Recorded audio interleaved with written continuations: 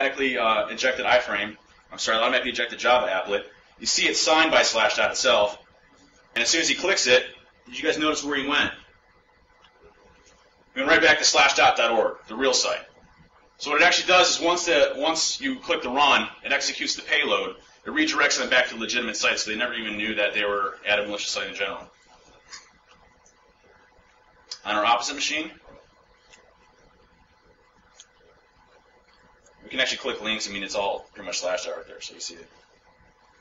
On our opposite machine, we got an interpreter console.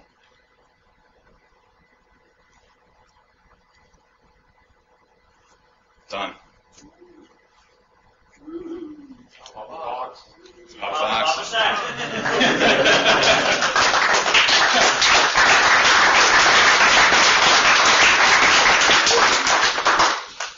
So I have to thank Thomas Werth for this Java applet payload. We've been working back and forth very heavily integrating this into set. This is an unpublished Java applet that hasn't been released before. Releasing it today. So again, if you're using BackTrack 4, you update, you'll have this attack available to you right now. Really special thanks to him. It supports all the Metasploit payloads out there for the most part. It supports 64-bit, x86, everything's good from that. Payloads are encoded using the Metasploit encoders, so Shmoocon or UTF, all those ones are definitely usable. And the really cool part is it redirects them back to the original site. So whatever site you clone, regardless of what it is, if it was CNN or Google or whatever, as soon as they run that payload, boom, it executes and they're back to the normal site again. It's universal, works for everything. It does not require VBScript or WScript. So the web attack vector, it allows both the Java applet attacks and the Metasploit browser attacks. So the latest Aurora attacks are in there, all the client-side exploits that are out there. So you don't have to use a Java applet. You can also use Metasploit attacks with that. And it's the same feature. So you clone the website, it would automatically inject the Metasploit exploits into there for you. And as soon as you browse the site, you're good to go. It allows you to self-sign the Java applet. It does require OpenJDK. It requires JDK or OpenJDK. All those ones work. Some works. And clones the entire website and injects into it. You can also import your own websites. So if you have a website that you've developed in-house, you can import that, as well as Set automatically has pre-built-in websites that you can use as well. So if you don't have internet access, or you want to it looks all jacked up saying, hey, you need to run this update in order for it to work. There's a couple of those built in for you as well. So there's also the spear-phishing email attack aspect of 0.4 as well.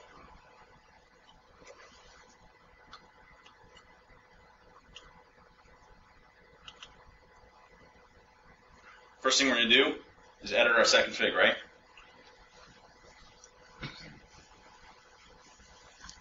Let's go in there and see if there's any options that we want to change. Again, it integrates into EtterCap, self-send applets, all those good things. We're going to turn off email attack on this one since we're not going to be using the Java applet, but you can keep it on, doesn't matter. One additional feature that people have been asking me for is, what if the way Set actually detects what your IP address is?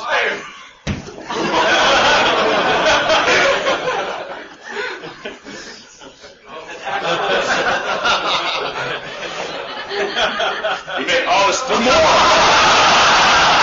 Come on, there's two. How many of you guys got there? There's three.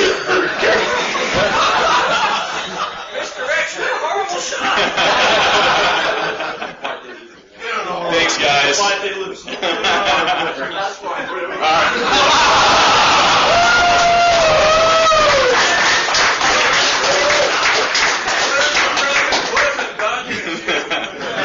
Feels good. I'm in the Wilson one getting snow thrown at me, so it's great. In that sack.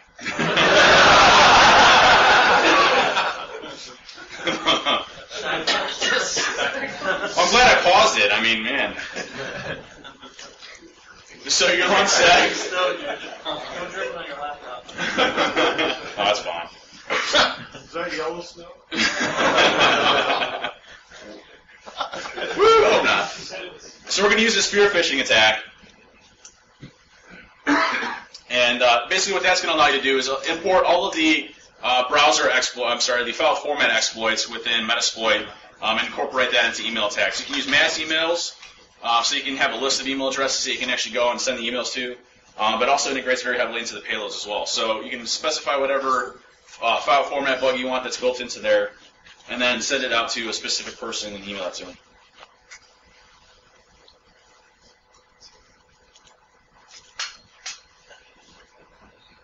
give him about 5 minutes.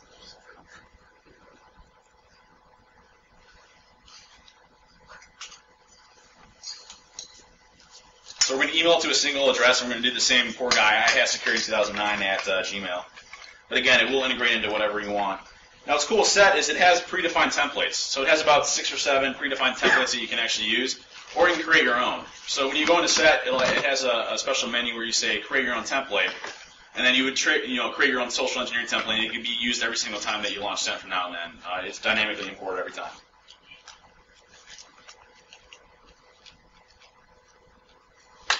So again, we're going to use iHaveSecurity2009 at Gmail, and then my email address. And then it'll go out and shoot the email to him.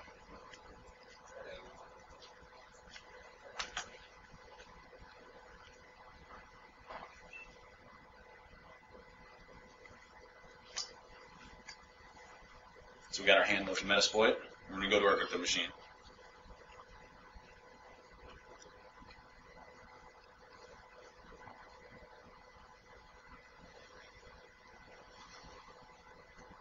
You see there, it's just a pre-template that I used within Set. I'm going to save it.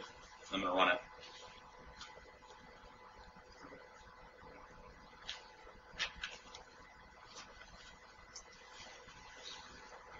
As soon as I open it, on the other side,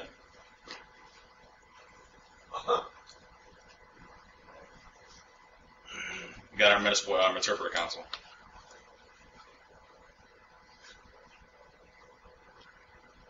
And there we go.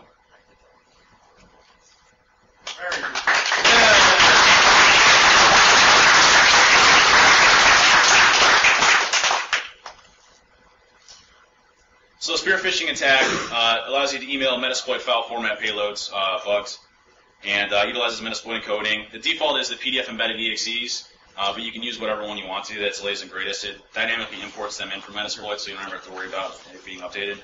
Customizable emails. You can create your own customized templates. Some more features. The ability to highly customize the attacks to the set config is a very important part. So when you're going through and using Set, make sure you hit those config files. It does allow you to utilize EtherCap ARP cache poisoning, and what it'll do is it'll actually, if you're doing the web attack, it'll ARP cache individuals, and it'll replace all the hrefs and whatever sites that they're visiting. So as soon as they browse Google.com or whatever like that, it'll automatically inject into that, and you can it'll touch your malicious site. So if you're doing something internally, it works very good. Some final thoughts. I really like to thank Thomas Werth for all of his help for the wicked Java applet that he did. I mean, it's great addition to Set. And what's great with Set is I'm getting a lot of contributors. It's gotten a lot of popularity. We have over 307,000 downloads since version 0.1, which is a great thing. And that's unique downloads. So it's getting a lot of backing and a lot of help from a lot of people out there, and it's really appreciated of everybody. I'm going to skip Logan WHD from saying I want to thank him, but I want to thank you. Fat32 and Elwood. Those guys are very big contributors and creators of the social-engineer.org. Great site. You called Fat32 your, what did you call you? Tech support weenie. Yeah, Fat32 is my tech support weenie. So. That just hurts. And one thing about Set is it's a work in progress. I started on it a little bit ago. It's a hobby. It's not a job. So if you guys have any features or anything you want to add to it, just email me, and I'd be more than welcome to help you add it to it. Again, you can download right now by updating BackTrack 4. What's that? Or if you give me you slip me $20, I'll give it to you on the USB drive. Either way. But one thing to note is the new website, secmaniac.com, not sackmaniac.com. Next week you'll be able to SVN check it out. So SVN space CO space svn.secmaniac.com/Social-Engineering Toolkit. And that'll get you the latest and greatest for Set 0.4. And I'll also be able to download it from download link on secmaniac.com. I appreciate your time, guys. Thanks. Good job.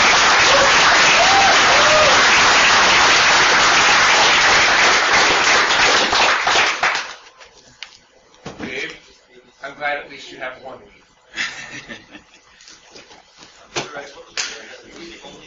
So from this point on, let's keep it to schmooballs, not snowballs. So while we're setting up.